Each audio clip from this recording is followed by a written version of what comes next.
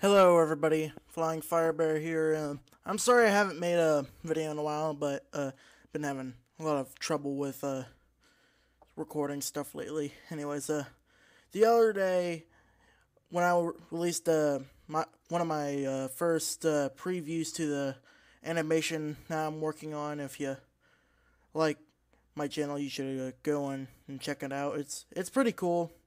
Although it is my first animation, so don't judge if you don't like it. But anyways, at the end of the video, I made this image that popped up at the end of that video. I'm gonna show it to you right here. Yeah. Anyways, the reason why I shown that image again, and some people may have noticed there on the baby's nose that I put the nightmare jump scare off of FNAF 4.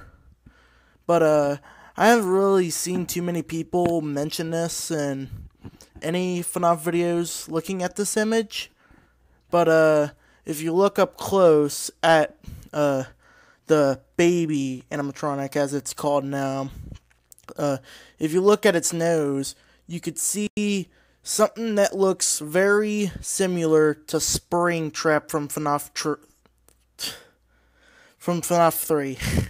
Why? Yeah, but you can see that Springtrap is on Candy's nose. Not like on Candy's nose, but from the reflection.